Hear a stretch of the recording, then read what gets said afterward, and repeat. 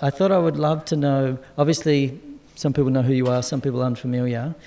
So if you could just give us a little bit of an understanding of, your journey into how you came to the work you're doing, and also what I'm wanting to focus on this is you as a wise woman. As a wise woman. Yeah. And want to really, because I just know for me personally, like I know I'm moving in one direction in life, and I always look for inspiration, like my mum, huge, and then, yeah. So I always look for wisdom, and my guru, he's 70-odd, 10 kids, and I just think, still going, he's such a force, and I look at you and I think, wow, you are such a force. And I remember when someone asked Gandhi, what is your message? And then he said to that person, he wrote it on a note and passed it out the train window as it was taking off, and the person looked at it and he said, my life is my message. Huh. So when I look at yours, I think, well, your life is your message. And I wonder, what are the principles that you live by? What are the things that are the foundation of what determines how you operate in this world? My answer is going to be quite different from what you'd expect. So any wisdom I have really comes from experiences I've had, and they were particularly amazing and sort of vast when I had the privilege of learning to speak an ancient Tibetan dialect and live in an ancient Tibetan culture for many years. And it was a culture that hadn't been affected by either colonialism or modernity, development. So that's where almost anything I have to say comes from. And I will sound usually extremely arrogant because I have an opinion on everything based on that experience. Everything. And it's like sort of my Bible, whenever I think, well, what is it like with breath work or almost anything, or how did they do it? And it's my Bible because they were the happiest, healthiest people I had ever encountered. And I'm saying that after having lived with them. Well, I first wrote a book called Ancient Futures after I had lived with them for 16 years. At that point, it was roughly half of every year. It wasn't possible to stay. This is a part of Tibet that's called Ladakh, and it's the westernmost part of Tibet. It's up on the plateau at 12,000 feet, and the Dalai Lama is and was the spiritual head, but it was also an independent kingdom, and it was invaded by India in the 1840s. And so it belonged to India. So when the Chinese went into central Tibet, the Indians went up there to guard all the borders. They wanted it to be known as Indian territory.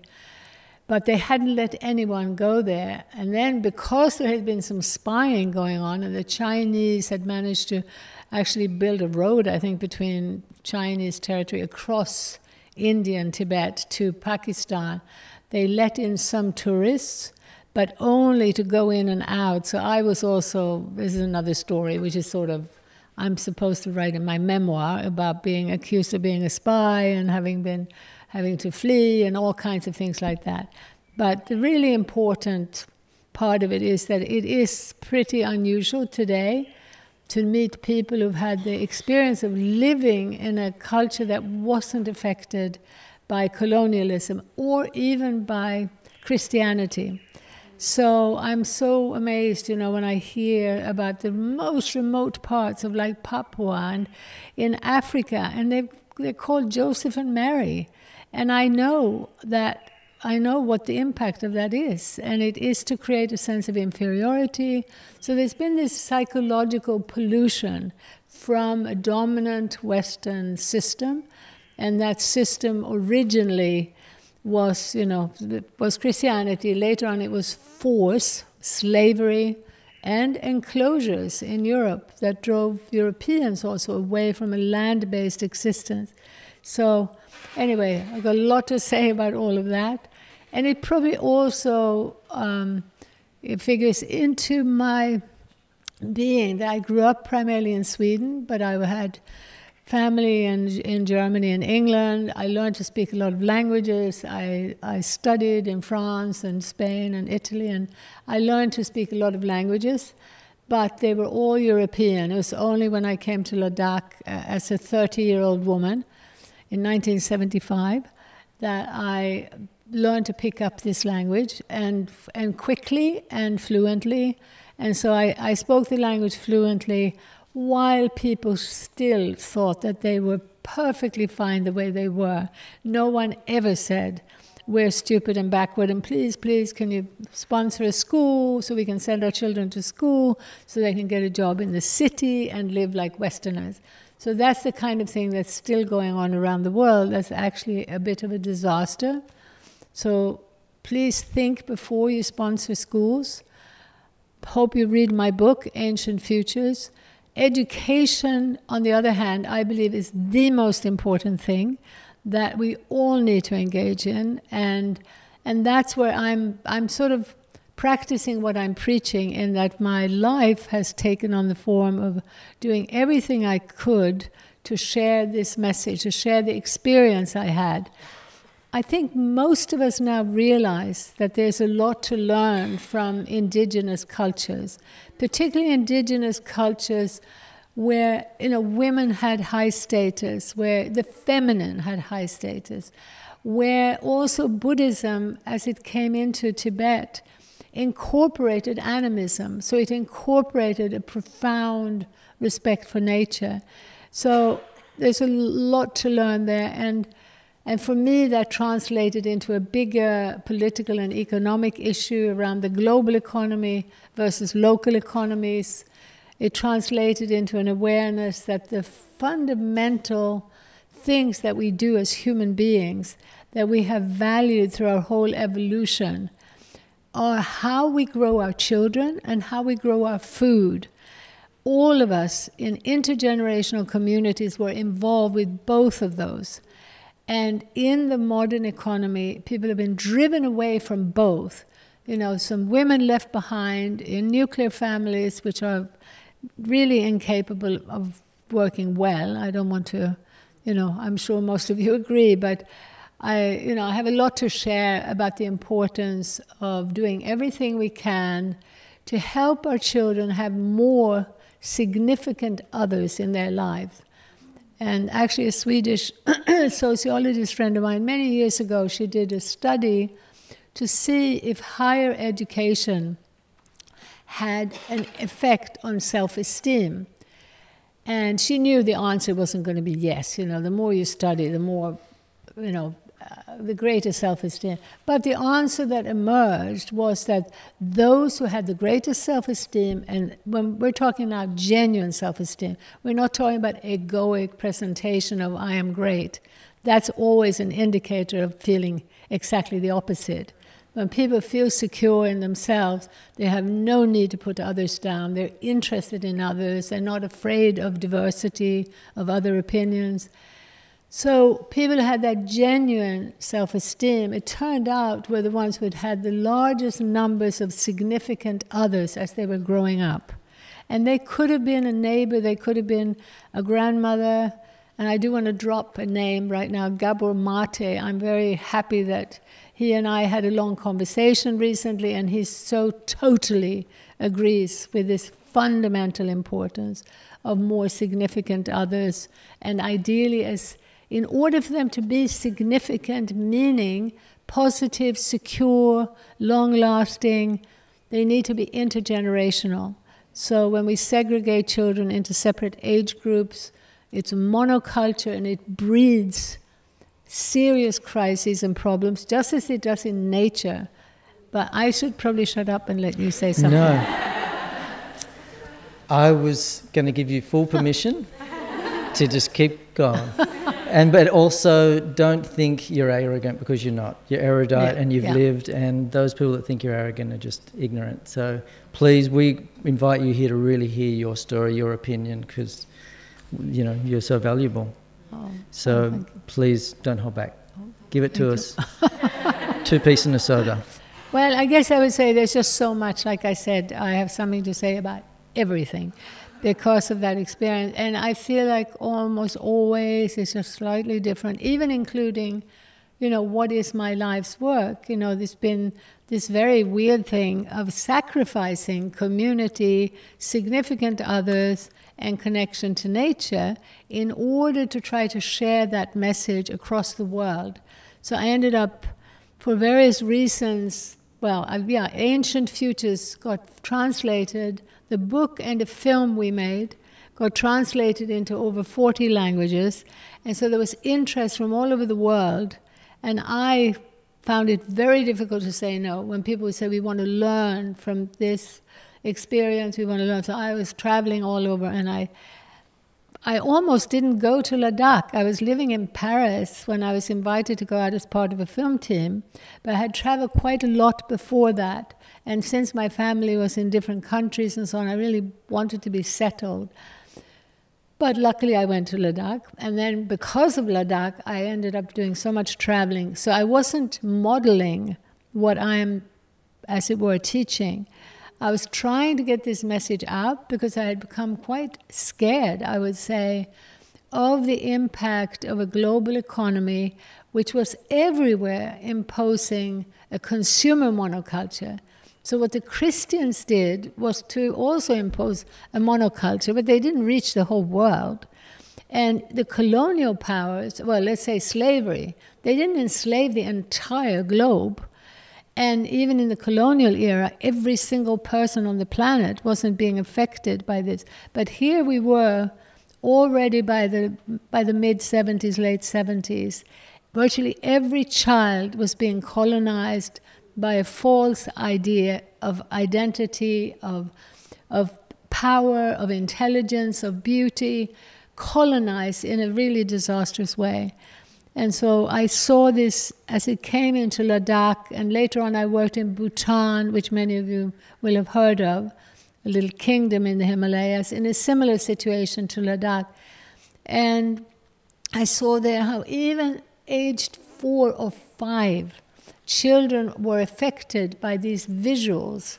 And they were literally, at that time, literally Barbie dolls for girls and Rambos with machine guns for boys.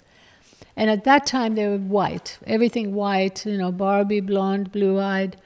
And now it's even more insidious. Now you can have dark skin, and you can have dark hair, and even brown eyes. It's even considered quite sexy now. But the basic stereotype is still an urban consumer role model. And the life that we all long for, which is more connection to others, connection to nature, which allows us, those connections are foundational for developing the deeper connections, where we are allowed to be in touch again with our entire body, our whole bodily experience, our senses, ourselves. So the reconnection, inner reconnection, needs those outer connections. And so I've always been a proponent of starting at both ends. Many Westerners, when they discovered yoga, when they discovered meditation, breath work, they thought, okay, we'll all get peaceful on the inside and then we'll have peace in the world. And I was saying, no, let's look at what's happening at the world stage. And what's happening is that governments are handing over power to global corporations, and it's disastrous in terms of that deep inner self sense of identity and who we are and what it means to be human. And partly what's happened is that has been linked to sending out the message that we are all greedy by nature, and we greedy people, especially nasty Westerners, are responsible for destroying the climate, impoverishing people in the third world.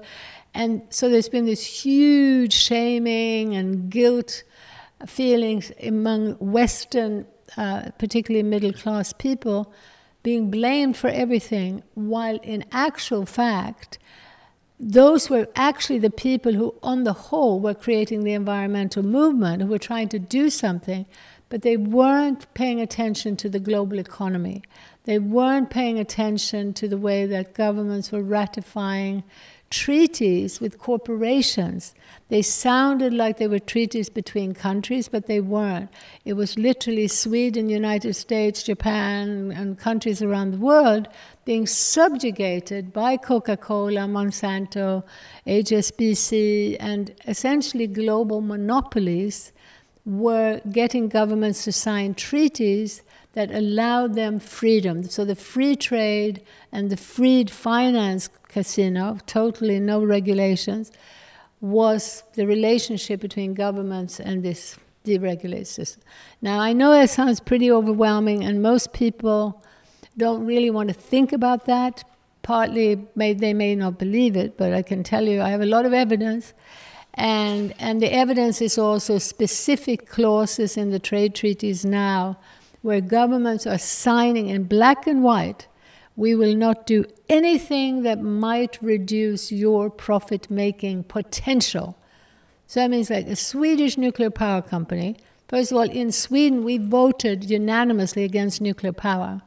But the government somehow managed to sneak it in, and then we have a Swedish nuclear power company suing Germany after Germany decides to phase out nuclear after Fukushima.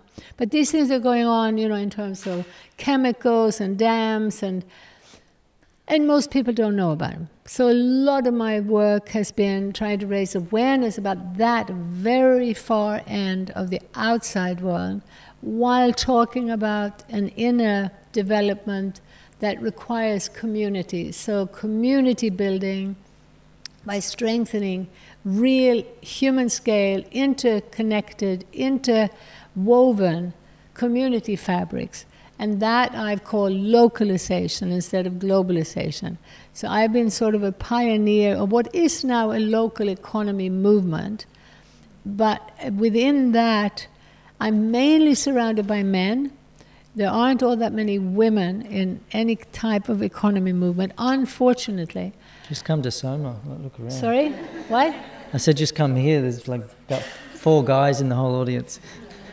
Oh, yeah. Well, but this is, see, the women everywhere are leading the way towards the community building, the connection to nature. The women are the leaders of the movement that I'm a proponent of, without a doubt, worldwide. Why is that? Because they are more deeply connected to nature. I just think there is no doubt about that. But another consequence of the mental pollution now is the fear of talking about gender, and that we have also recently found out is funded by billionaires, by billionaire men who have become transgender.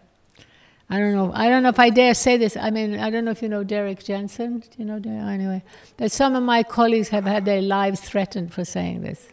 So it's very tricky. But it's so funny because I was going to ask you, because I didn't know you had an opinion on everything. I'm very glad you do. Because I had this out of left field question. I thought, because I'm getting confused myself when the kids are coming back from school saying, oh, my friend at school, and they're like 9 and 12, she's saying, oh, she's just identifies as non-binary. And I'm like, what does that even mean? Like, and you're a they? Like, no, maybe I'm just really naive I or would something. I would love the chance to talk to more of the people who are now starting to identify in this way, with this, my remote big picture, starting with this indigenous culture, where, there was some, it's this, I'm talking about a community of about 100,000 people living in about 100 villages in an area the size of Austria.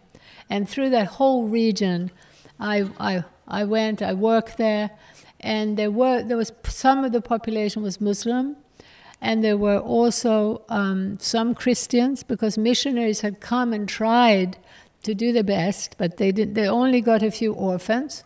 And so there was a small Christian community as well. But anyway, there was, to my knowledge, there was only one man who dressed up as a woman and would, speak in a high-pitched voice and wore lipstick and so on. And everyone was completely tolerant of that. Everyone knew that. There was they were just so tolerant. And so it wasn't a problem. But the idea for them to say what's going on here now would just be seen as madness. But it came in slowly into academia in the form of postmodernism. And postmodernism was this supposed attempt to deconstruct everything.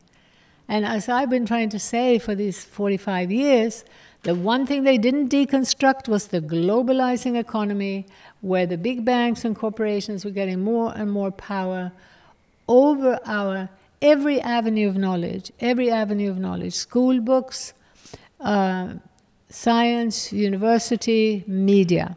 And as we've seen, social media, we thought was something else. I never did, I have to say.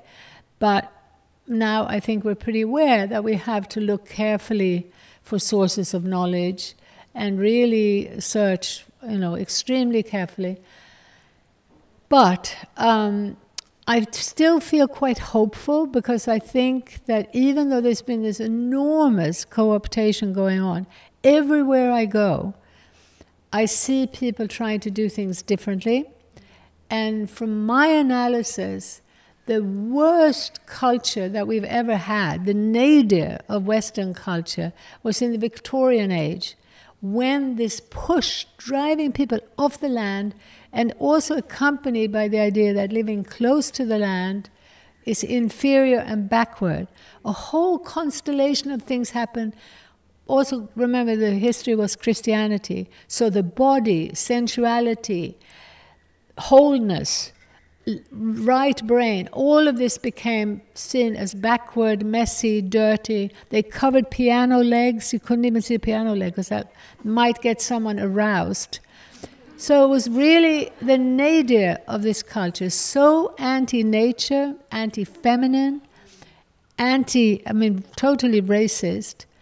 And those were the values of the slave owners and the colonizers, explicit values. You can read it. They talk about schooling as being a type of factory breeding of children to suit their new industries. So that was the cultural nadir, and ever since that time, our culture has actually been moving more towards nature, towards the feminine, towards respect for indigenous people, towards all the values that we all share here.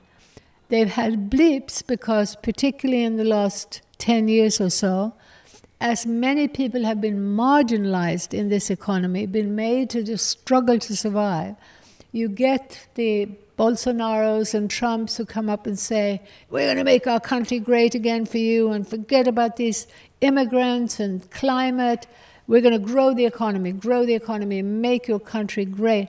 And they believe that they're going to grow the economy for them, when they're actually continuing to grow the economy for a smaller group of people. This is what's so crazy, and why I believe we might have a breakthrough, because the truth is now that the direction of the economy is such that we are talking about vastly less than 1% getting richer and richer and richer. And we're seeing it.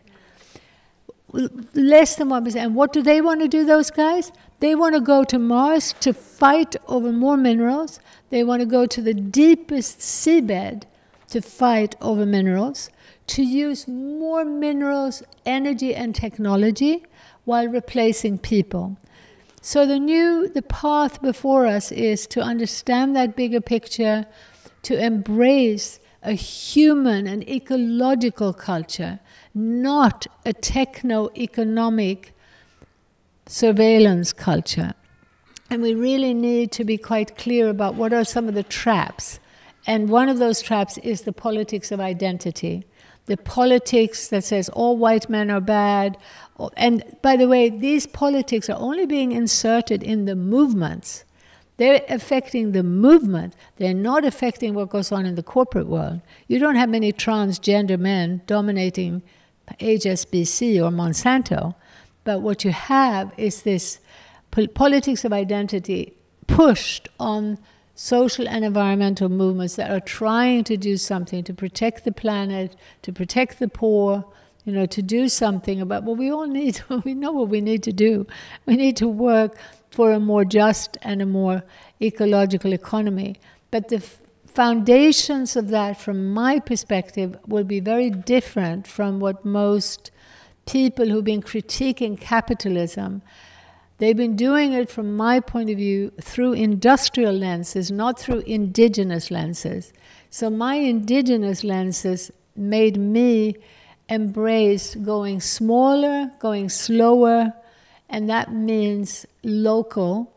It means particularly local food, but local community. And where they come together, I've helped to start all the farmers markets here, and I've done that around the world, helped to get a local food movement going. And that's been something I'm very proud of. I don't go advertising it, but it's true for every single of the four farmers markets we have right in this area.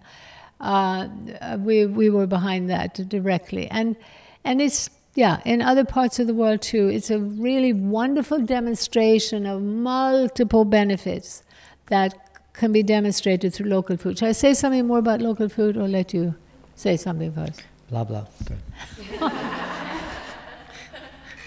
I don't exist.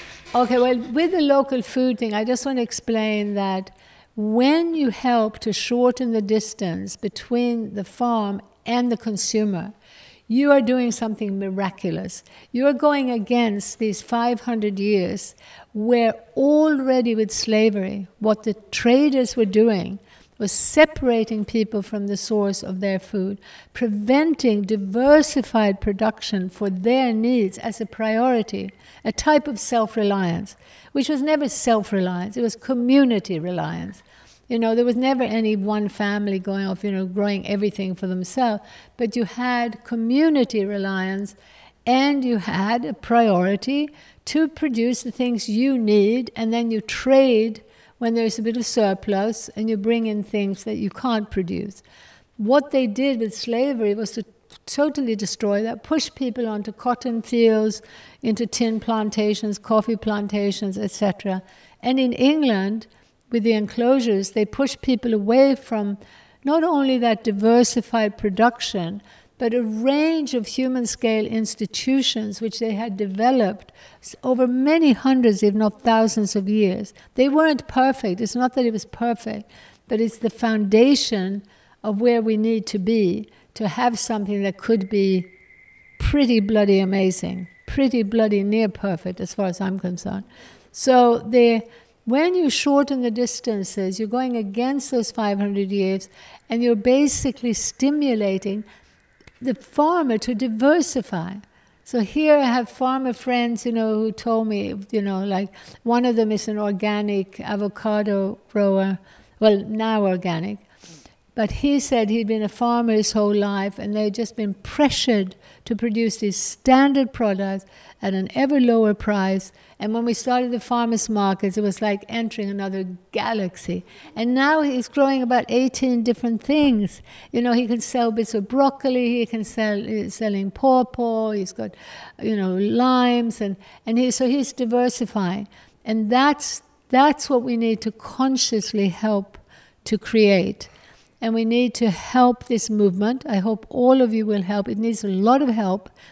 Still today here, probably only about 10% of the food consumed in this area would come from this region. So there's still a lot that needs to happen, and I'll say more about that later. I better let you. Right. I would love if you could take us back to Ladakh. Yeah. Because for me, I realize like there's a veil that's kind of pulled over our eyes when we're born, and we adopt and absorb our culture, and we basically think that's all that's on offer. And because, I'm a Westerner, I've grown up here, and the places I tended to travel were like Los Angeles or, Hawaii or, places where I'd just basically take my culture and expect to encounter it there. And it wasn't until I went to, India that I got a real culture shock, which was so healthy. And you find your consciousness just expanding and like what's on offer. And then I found the most radical transformation I received in terms of like culture juxtaposition or culture shock was when I went to Burning Man. I don't know if you've ever been there. No, I haven't been. But it was absolutely mind-blowing. And I recommend everyone go there for many, many different reasons. I went there for the art because it's spectacular. But when we went there, it's the desert and it's so dusty. You've got no idea how much dust you breathe. And it gets in everything, all your clothes, all your equipment. I remember when we turned up with this really nice RV and we pulled in, and one of the women, because they have to check your car, like to get through security, that you're not smuggling other people that haven't paid, so they check your car. And she walked in with these muddy feet. And then she kind of got out and I went, that was bit unkind. She could have wiped her feet. And I'm wiping the floor to get the mud and the dirt off. And my mate goes, Gaz, because he'd been there before, he goes, you've got no idea what's about to happen to this car. And we just learned to live with dust. And so it was such a leveler because everyone's just got to battle this dust, battle these extremes. It's really cold at night. It's really hot in the day. And like it started to expose to me some of the things that happen in our culture which we're completely unconscious of. One of them was we all make an agreement to dress within these parameters. If I wear this color or this thing, people are going to think you're a weirdo. And that's not within the range of what's okay. So we kind of live between these banks of what's appropriate and acceptable within our culture, because if we step outside of it, we become a target. And you can sort of see that happening at the moment, you know, that division. So over there, you had to dress like an idiot.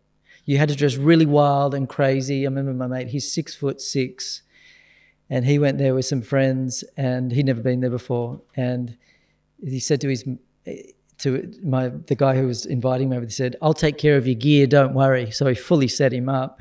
So when it was time to get out of the van and join the playa, he said, all right, here's your clothes. And it was basically like these pink tights and this little tank top like this. And he said, there you go, mate, there's your gear. He goes, you're joking. He goes, no, I'm serious. He goes, I can't wear that. He goes, that's your outfit. It's either that or you're naked. And so I went, okay. And he just wore that. And you notice, like, you start to melt away into it doesn't matter how I dress.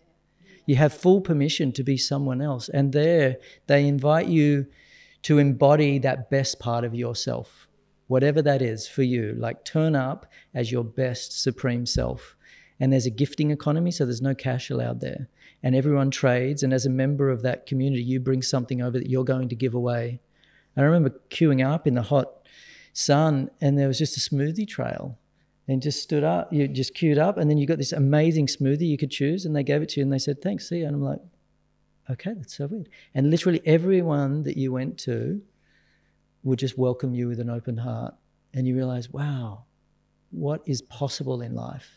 Because we're all just so conditioned. So I feel referencing Ladakh for us gives us what is the world that's possible. Because I see the world that we're entering into now, and it really saddens me, like that there's so much of this blind acceptance, and no one wants to step outside of the range because you become a target. There's that old thing, it just, when you get a critical mass moving in a direction, it's like a freight train.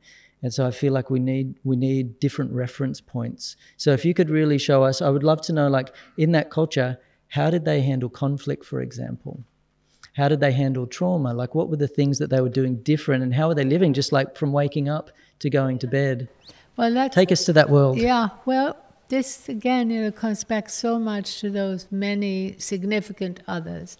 So talking about clothing, in Ladakh, basically people wore the same clothes, except every single item was unique because it was handmade, it was hand-dyed. They were still, making their own cloth, dyeing it from natural plants, which was an amazing thing as late as the 70s. But what became so obvious was that when you have those deeper intergenerational connections, you are free to be genuinely yourself. To actually have real individualism through more secure local community fabric. Now this, in the dominant sphere, that's being painted as completely untrue, and we believe that if we were to have strong, tight communities, we'd all be retreating, we'd be fearful of others, we'd be prejudiced. So my experience is absolutely the opposite. It's also the opposite even from Sweden. When I grew up in Sweden, people were all quite secure. They had a secure livelihood. They weren't threatened in the same way as they were when, for corporate needs, the economies keep getting opened up to flood in with cheap labor from the outside. And I saw this even happening in Ladakh and Bhutan, where as the economy starts growing based on foreign investment, outside investment, suddenly people are pulled in from the periphery, from poor villages, from Nepal, from Bihar, and they then become a threat to the local population. So it's a complex issue that we need to understand better. But to come back to the everyday experience in the traditional culture was that every mother had roughly 5 to 10 live-in caretakers 24/7 for every child. So that, I would argue, is probably the biggest reason why every child and every parent and everyone was so relaxed and so easygoing. And that relaxed, easygoing way breeds not only, a deep self-respect, but also a joy and an ability to have the time to enjoy life.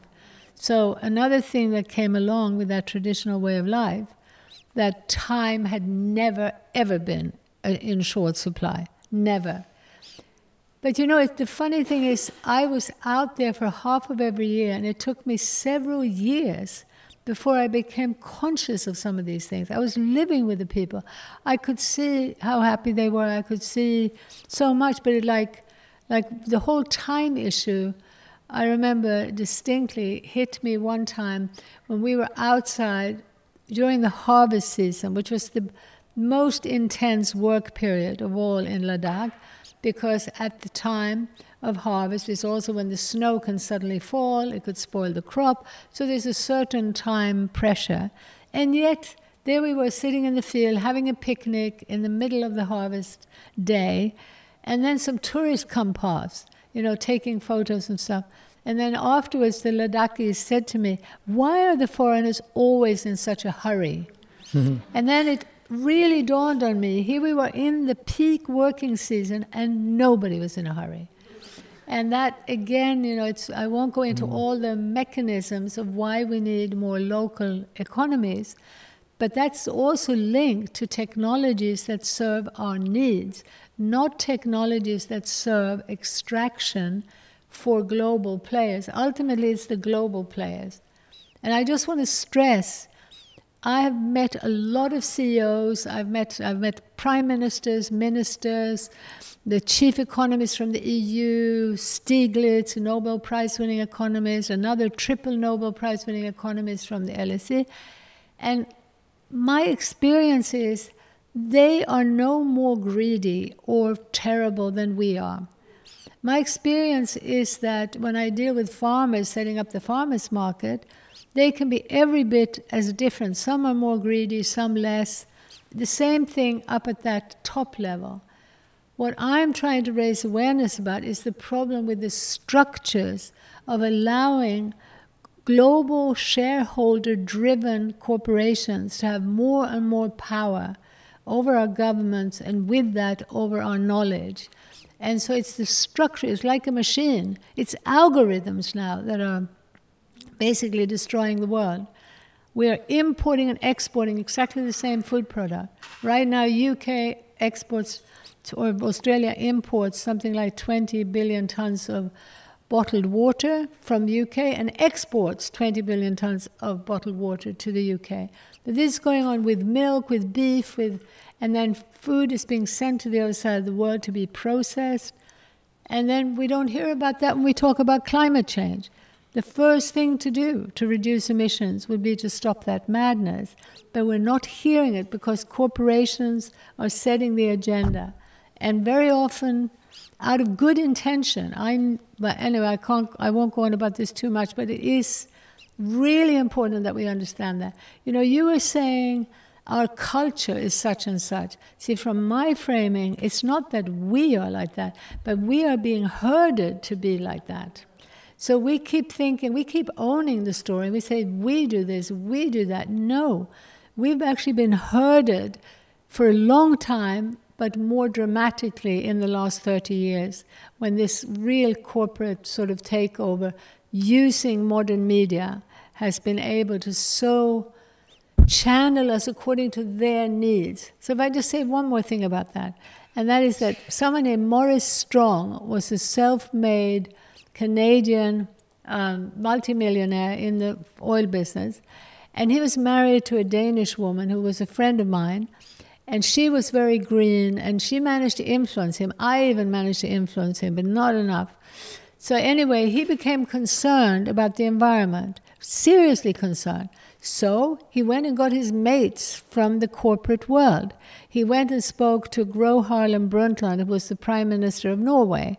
And they did a book together called Our Common Future. And they organized this huge environmental gathering in Rio in '92, which many people think was the peak of the environmental movement. For me, it was again the nadir of the environmental movement, because that's where the agenda suddenly got much more specialized. No longer were we talking about what Rachel Carson. How many of you know who Rachel Carson is? Oh, that's so sad. If you have any environmental leanings, you really should know who she is. She was this amazing woman scientist who essentially launched the environmental movement. She was American, and she realized that DDT, this pesticide, which science thought we could just put a little bit over here, it'll kill some nasty insects, and that's that. She pointed out, hey, wait a minute, it's affecting birds over here. Can't operate like this. We need holistic, interdisciplinary science. And that's what we were all demanding in the 70s. She was in the late 60s. And then there was an economist, you haven't heard of him either, I'm sure, Schumacher. How many of you heard of Schumacher? So Schumacher was a German economist but had a high standing in England. And he wrote a book called Small is Beautiful. And he, as a conventional economist, had been influenced very much the way I was in Ladakh by Burma. Back then, in the late 60s, he'd been to Burma, and he said, wait a minute, these people are supposedly undeveloped, but I'm not seeing any real poverty. I'm very impressed. We need to rethink development and economic growth. And he even brought in the concept of appropriate technology. And anyway, that book influenced me a lot in the sense I wouldn't have had the courage to write to the Indian government and say, well, here I am, woman linguist, and I think we should have a different economic model. I probably wouldn't have had the arrogance to do that. But I read his book, Small is Beautiful, and said, hey, there is another way. Here's a man, an economist who says we need a different development model. Can I start projects demonstrating renewable energy as an alternative to fossil fuels? And so anyway, but in Rio in '92, these basic questions about science, about the economy, had gone away. And so Morris Strong, through good intention, wasn't going to be questioning corporate power. He wasn't going to be questioning the fact that they were continuing to go in the direction of over-specialized science linked to bigger and bigger scale business. And that, from my point of view, is what's destroying the world. What we need is the opposite. We need to bring the economy back to a scale where it can be subjugated to democratic process. And the best way to start helping that is to start locally, and especially start with food. Food security is fundamental. And you would be amazed at how many things get turned around as we start turning the food economy around. But if you want me to say more about Ladakh, you say so. Okay. Yes, I would love an insight into, for example, like the family structure. You were saying that a family would have 10 people that would help raise the child. Yeah. And like one of the things I've noticed is an incredible struggle in our world is you have a nuclear family, and then often you have like a single parent, of which I'm one, and I'm running this place. I've got 2 kids that I love and care for and want to be present to. So just overwhelming pressure that so many people in our culture feel, and then it becomes very narky between like a nuclear family of mother and father, and they kind of need their freedom. So for me, like, how do we revive that, and what did their structures look like? Like I asked, like, how did they handle like death, things like death, conflict, trauma, and infidelity? Yeah. Yeah, well, they handled it all very well. I mean, part of what became clear to me was, first of all, that every mother having all those helpers, that included a 5-year-old brother or an 80-year-old uncle. So you had this intergenerational family, and where boys also grew up caring for young siblings and young animals. And I remember that was another aha moment when I was there, that I saw this sort of 13-year-old boy cooing over a baby the way grannies do. And I realized I'd never see that in the West. And so we don't know how deep this sort of misogyny has affected our culture. And yeah, so it's not, you know, for me to see fathers now carrying babies on their chest is like a huge step in the right direction. So we're trying to do the right thing. But again, I just want to say, I really hope I'll interest some of you in thinking about the economic side of it, because I would say that with our work, we're offering an agenda, a holistic framing that is so helpful for finding inner well-being, and simultaneously looking at what we can do for the planet.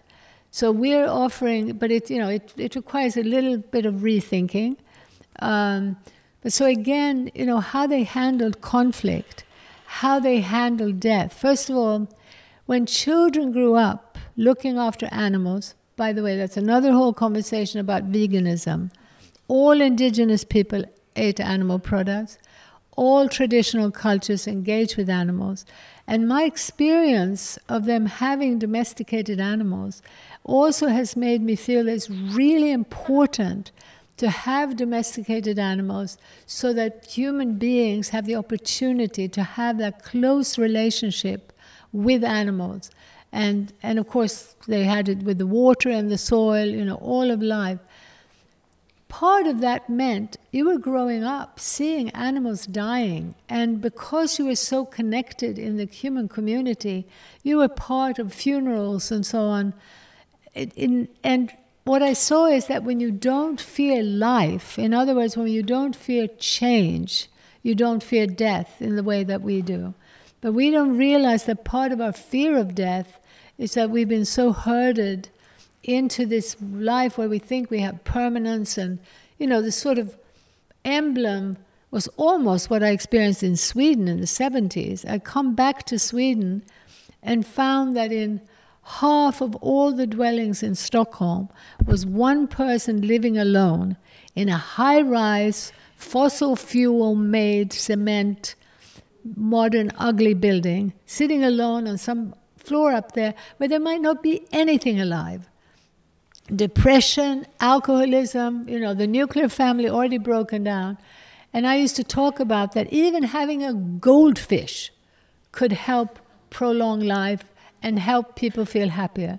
So again, what is it that's taken us away from life, and how do we regain contact with life is fundamental to this, and not fearing it. But then we have a situation now where the biggest driver of a type of enslavement is this time pressure. So we are so time poor. But the first step for us to deal with that is to move away from the self-blame that a lot of people engage in. They feel, oh, I'm not spending enough time with my children, I'm not looking after my mother. We're asking you to just step back a bit and look at the bigger picture, and you will not feel self-blame. You'll feel a little bit sorry for yourself having been pushed in this way, but that feels a lot better than self-blame. It's not going to be as disempowering, and it's going to give you an opportunity to realize, okay, here I am, maybe I'm working for a big corporation, maybe I'm not spending that much time with my children, but what we're saying is, in order for the change to really be meaningful, it needs to be collective. And so we're urging community steps in the local community to start coming together to think, what can we do to change? And it doesn't mean we're suddenly not going to drive a car, or we're going to have to, you know, not have our job in the corporation. There is movement that can happen even staying where we are, if we would just be willing to take a big breath and look at the bigger picture. So, yeah? Yep. If we could backtrack a little bit. Yep. I remember someone shared a story with me about something that happened in an African village, traditional African village, where there was some serious conflict. Someone had really stepped outside of the law of the land and done something which was kind of in some ways punishable by incarceration or something like that. Yeah. And instead of shaming that person and shedding them out, like cutting them off from the tribe, they did something very powerful. They gathered in a circle, put the person in the center, and each person had to say what they loved about that person in the center. And then that brought that person back into their heart, and they realized, oh my God, I'd hurt my family. So I wonder, is there like, I'm really curious about what is the mind of a Ladakhi? Like, do they have ambition, or is it ambition for the collective as opposed to personal ambition? Because I'm personally driven and ambitious, but for community. But at the same, like, there is this energy in me that's like, I love creating stuff. Yeah. And I wonder in Ladakh, are they so content that energy isn't really there?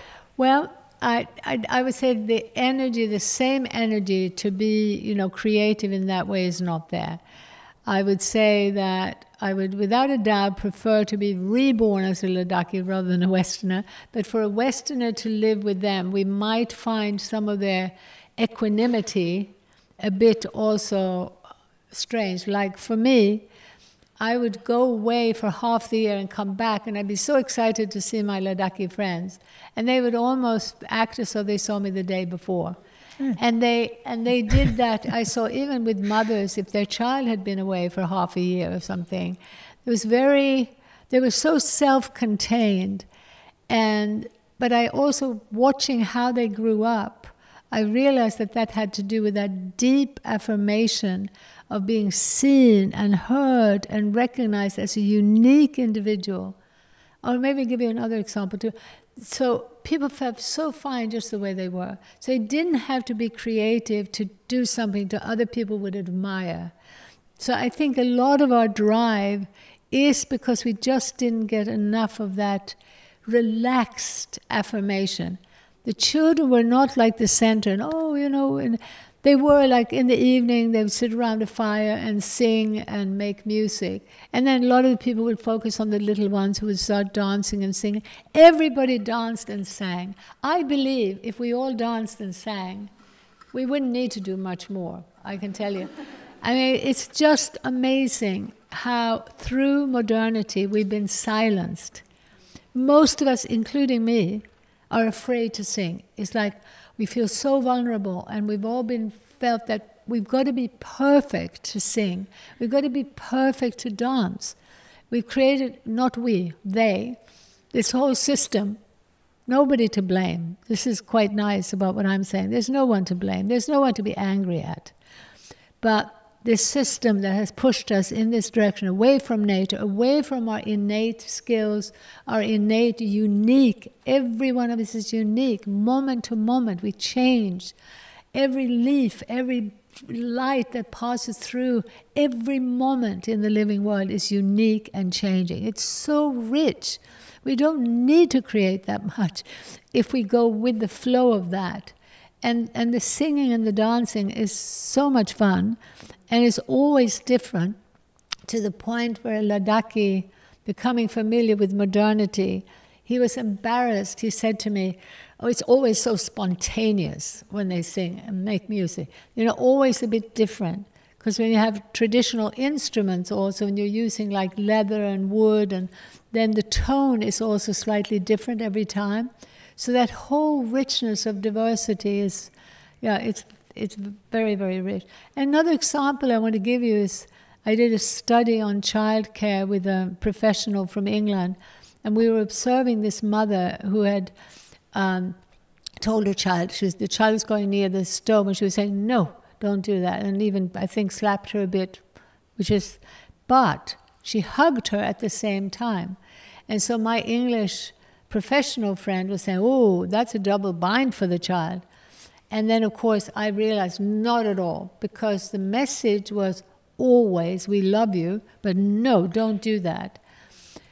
And the relaxed way also, in that same study, we were asking mothers if they were nervous when their child didn't walk by about 1.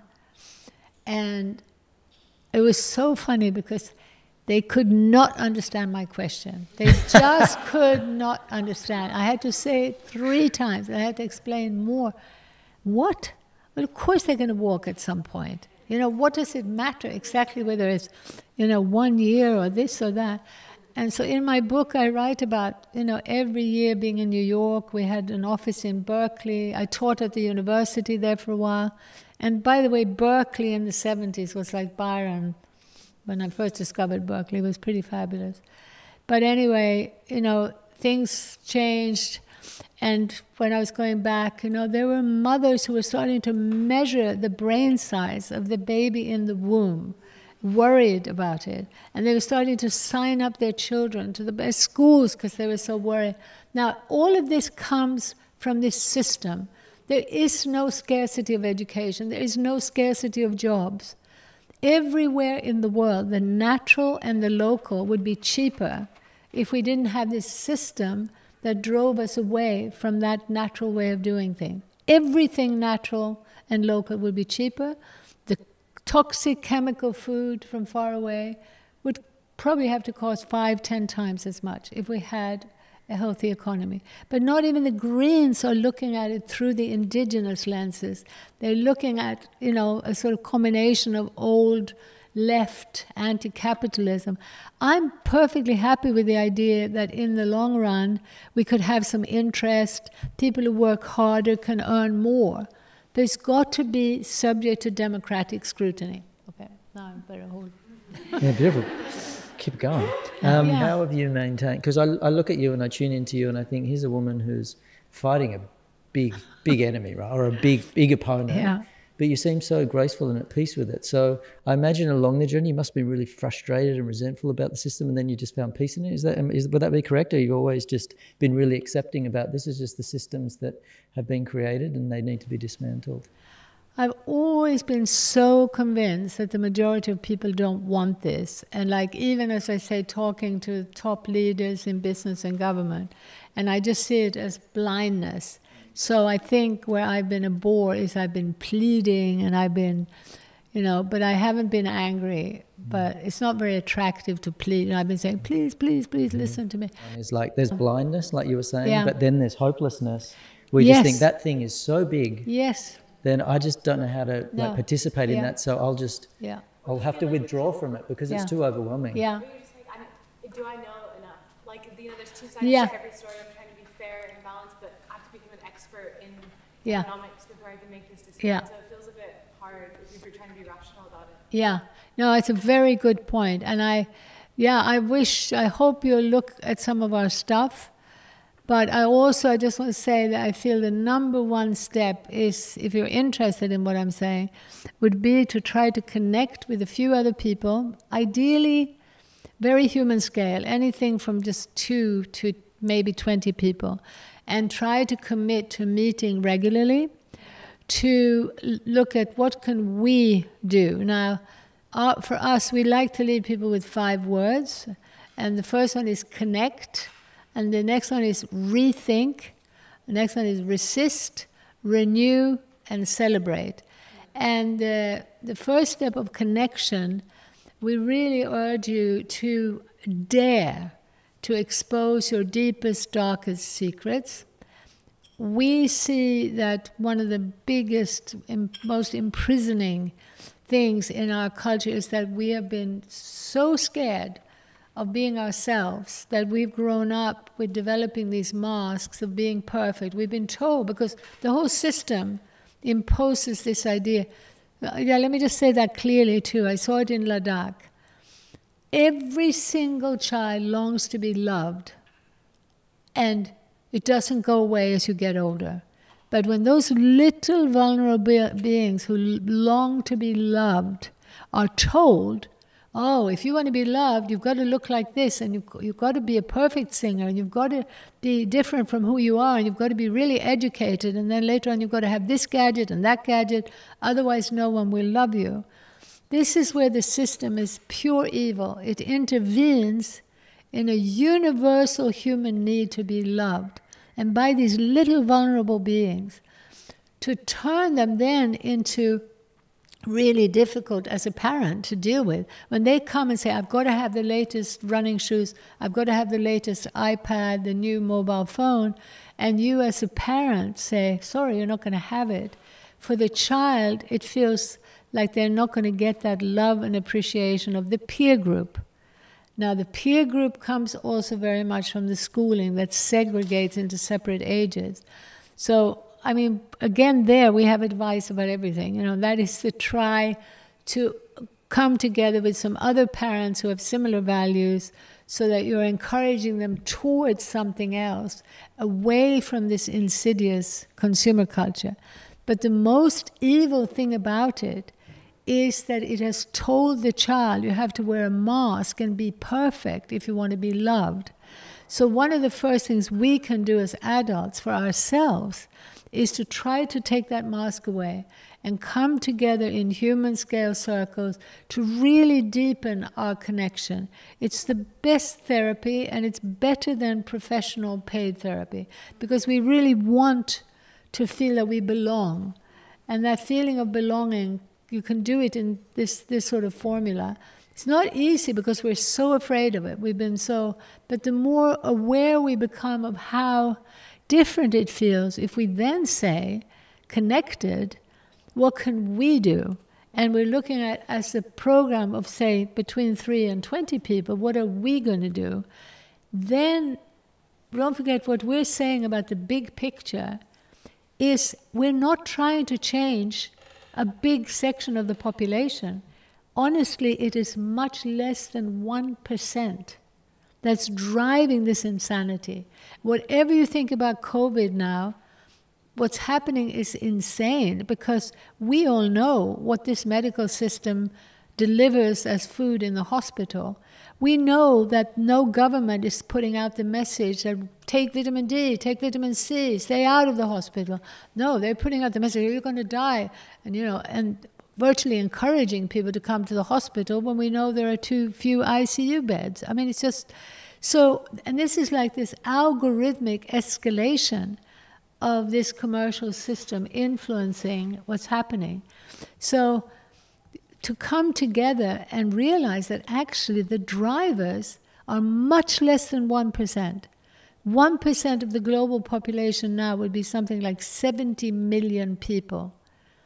In studying how this has been going on over the last 30 years, I would estimate that we might be talking about 10,000, maybe 10,000 people actually driving this.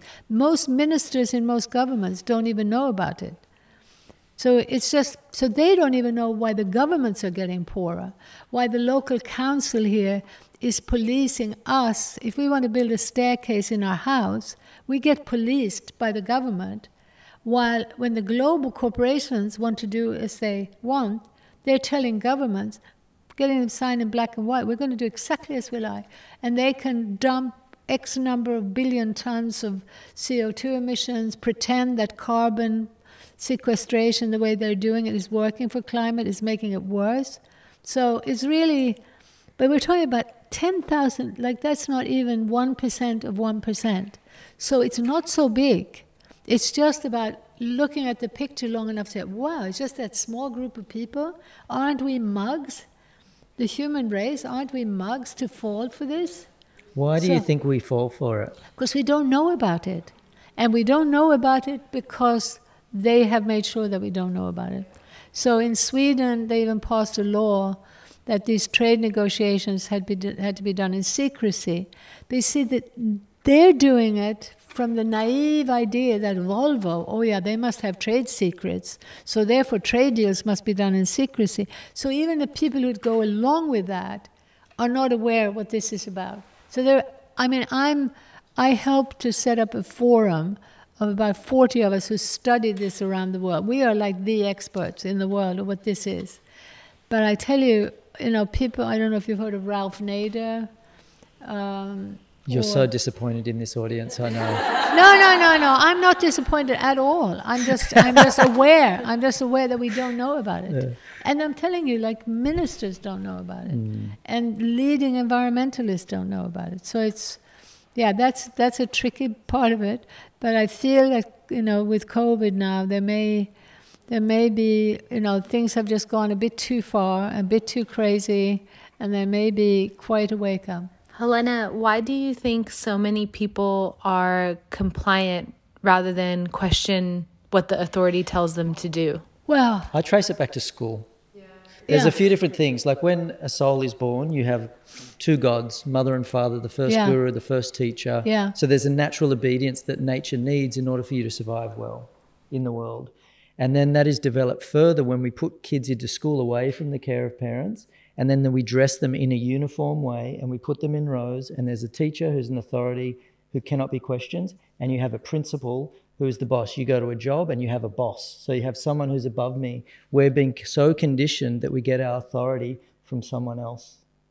And it's so insidious. So whatever the media says, whatever some, premier says, we just go, okay, got to do it.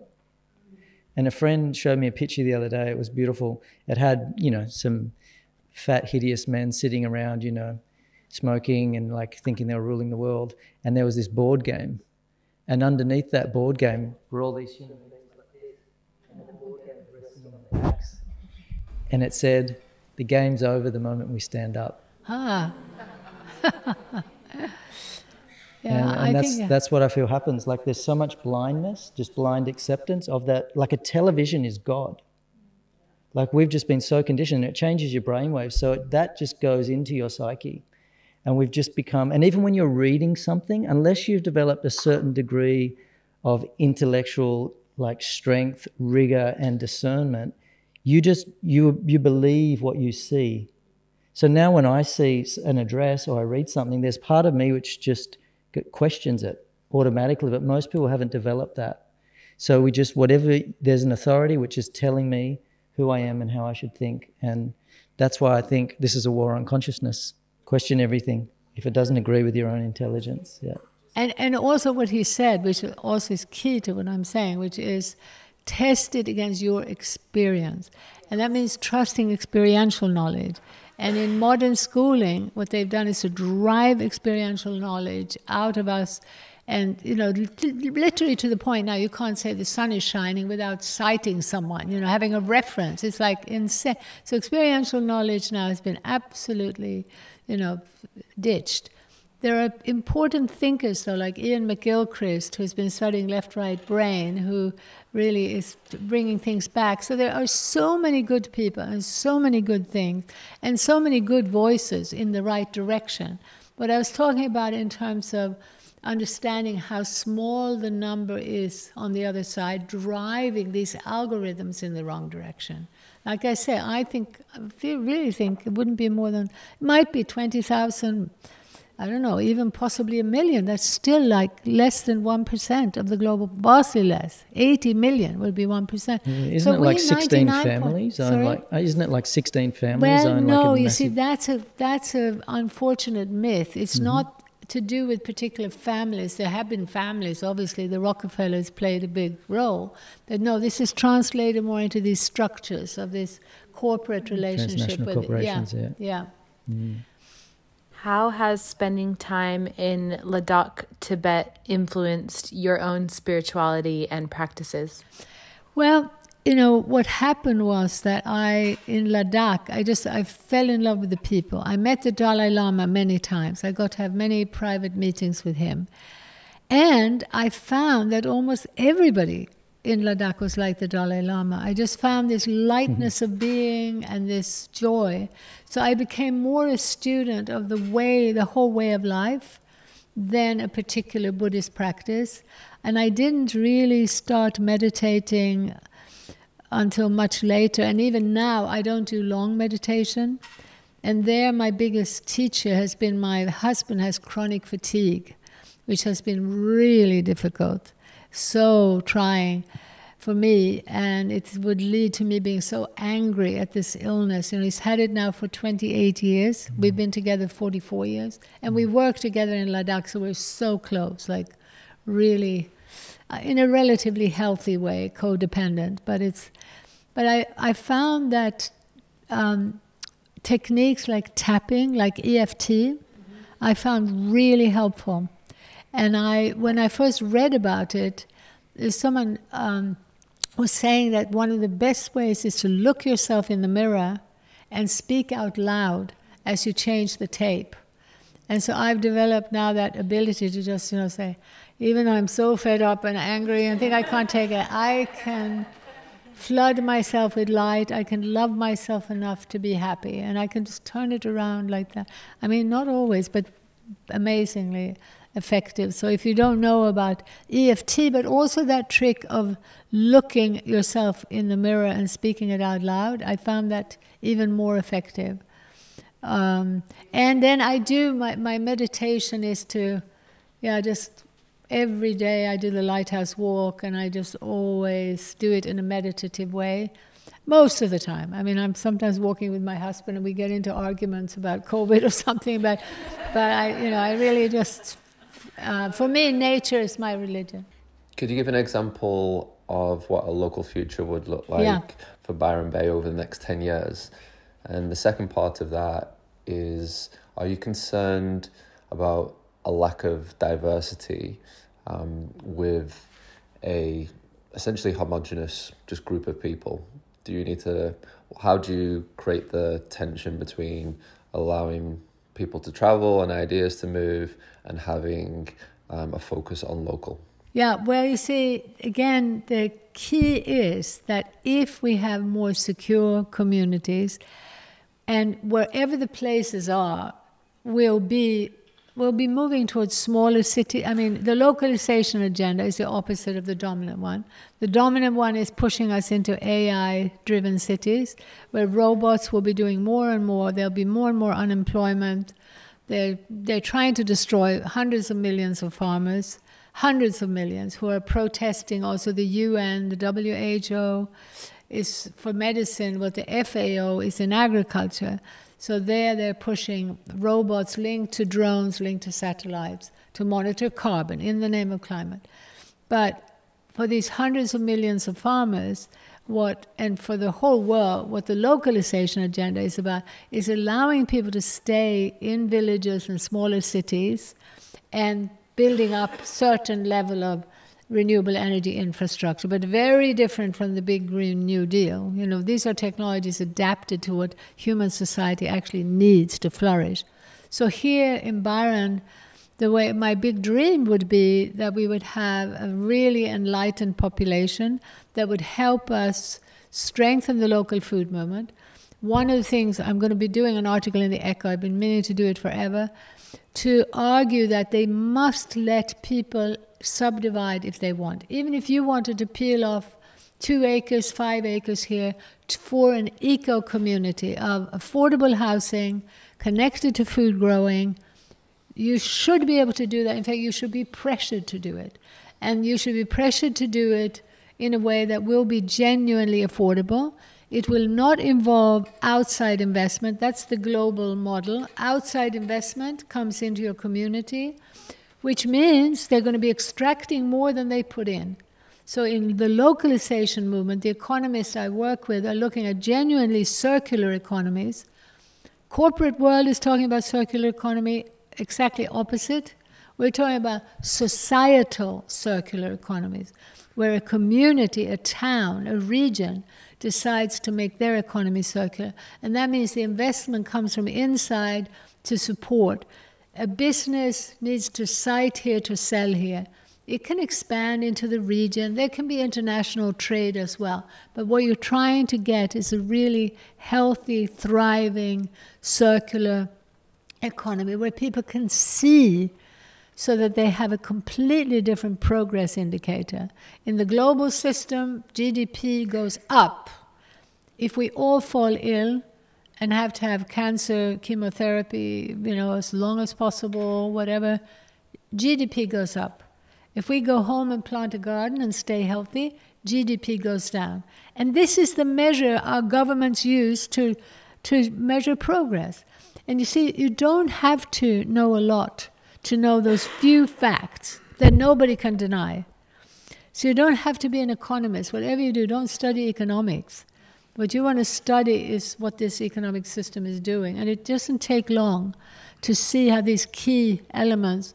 So there are places now where some local councils, like in Frome in England, they started a process of having the goal was to have all the councillors go independent, leave party politics, and represent Byron In the case of England, it was this town named Frome. That's very similar to Byron, quite alternative. And the first election, about half of them were independents for Byron. The next election, 100%. And that's what we want here too. 100% representation for our needs, to do what we need to do, and to stand up against some of the opposition from the state and national government.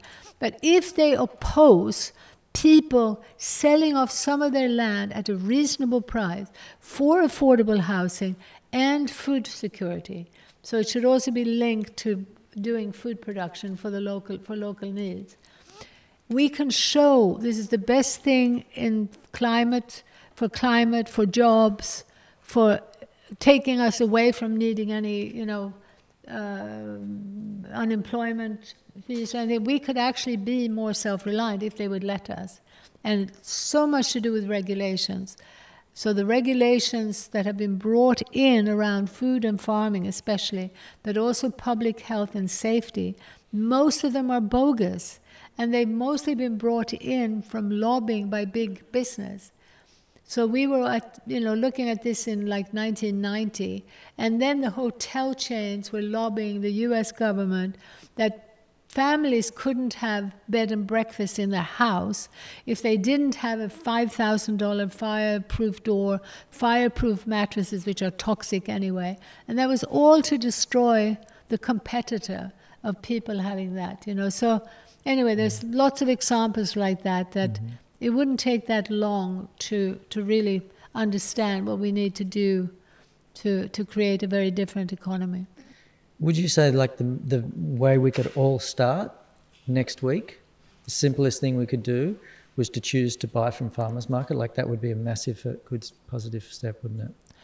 That would be a good step, but I would almost rather that you would commit to helping to spread awareness about the need, that you would volunteer to help build a stronger movement for local food. So this is the problem. Very often we've been trained to think, okay, what can I do with my shopping habits? And yes, it would be good if you shopped at the farmers market. But right now we have a problem with how they're run. They could be run better, and we'd like more community involvement in running them. And we want more farmers markets. I started to think of doing one in Suffolk Park, because there are quite a few small growers who can't get into the current market. So we need more markets. Ultimately, we need to have a covered market where we can have local regional food every day of the week. It's what we used to have in most European cities until not that long ago. I would say whether you're in the city or here, one of them is what I said, is that practicing the deeper connection in a group. Not through a therapist where you cover everything about all your flaws and everything, but actually start a process where you have the courage to show your flaws and your fears and anxieties, and to show that you're not perfect. That helps, it has to be done with a certain amount of wisdom and people that you're beginning to get to know and that you trust, so that you grow together in that deeper connection. It's the most important healing thing for adults and children that could happen.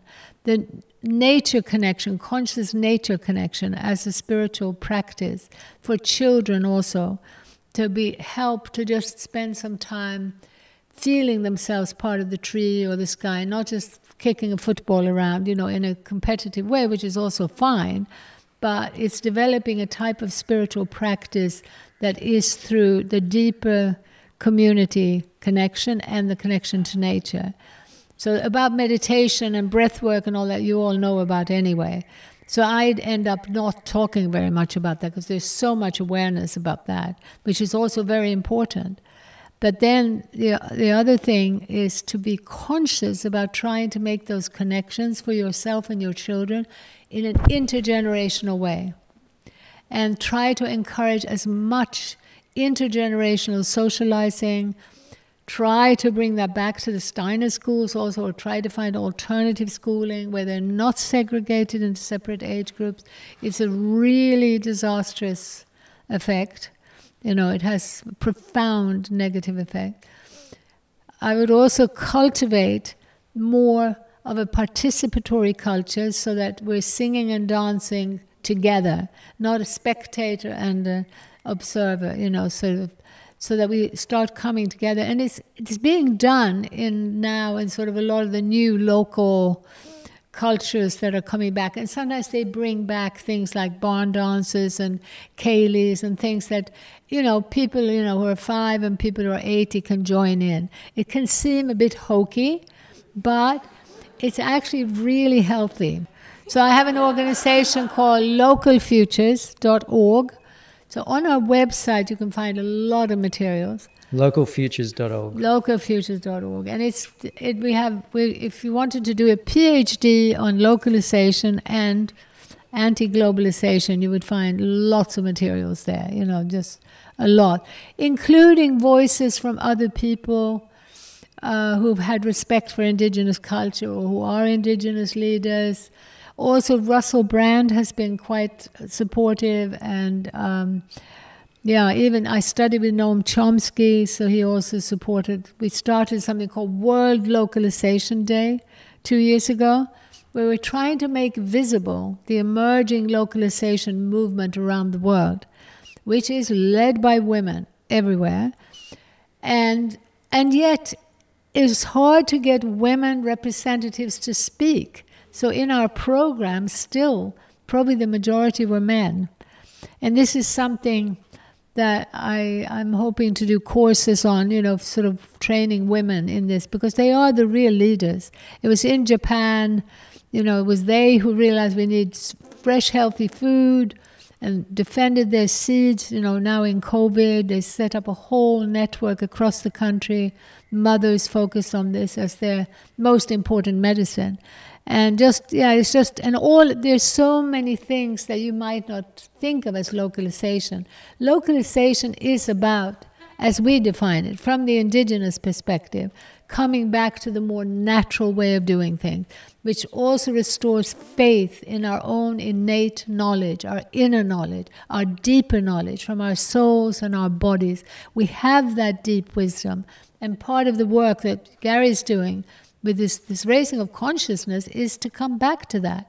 And it comes back as we also connect with the rest of life. And that's why, But also I better not go on too much, but we have World Localization Day. We have a long program from that. We've got the film, The Economics of Happiness, which Gary showed in Sydney at Conscious Club, and which went around the world and was quite a hit. And we had a Facebook page that shot up to 140,000, and then we were shadow banned. So what people don't realize is that this type of localization is the biggest threat to big business.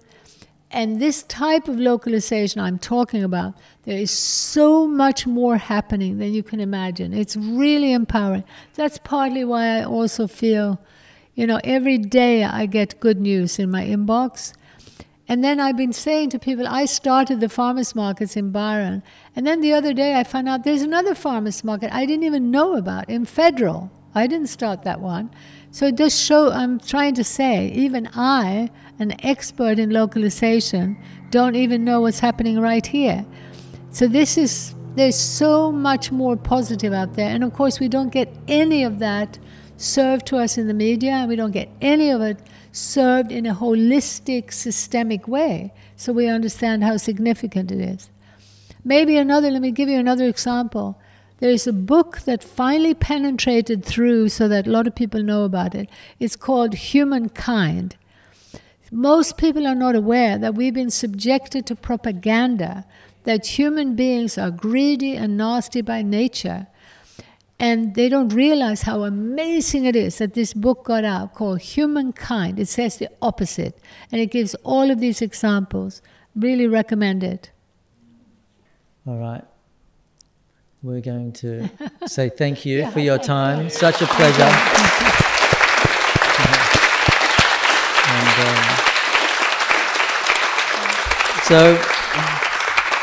Thank you. I appreciate. You're an absolute gem. We're so privileged to have you in the community and doing all the work you're doing. Any of you are interested, please be in touch.